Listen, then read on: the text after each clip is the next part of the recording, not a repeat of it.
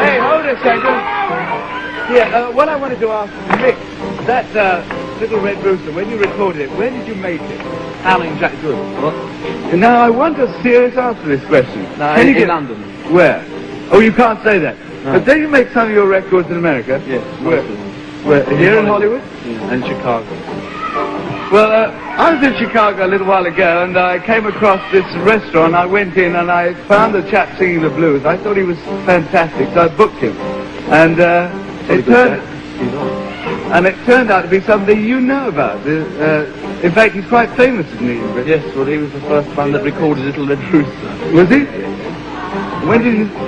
Tell us something about him, Van.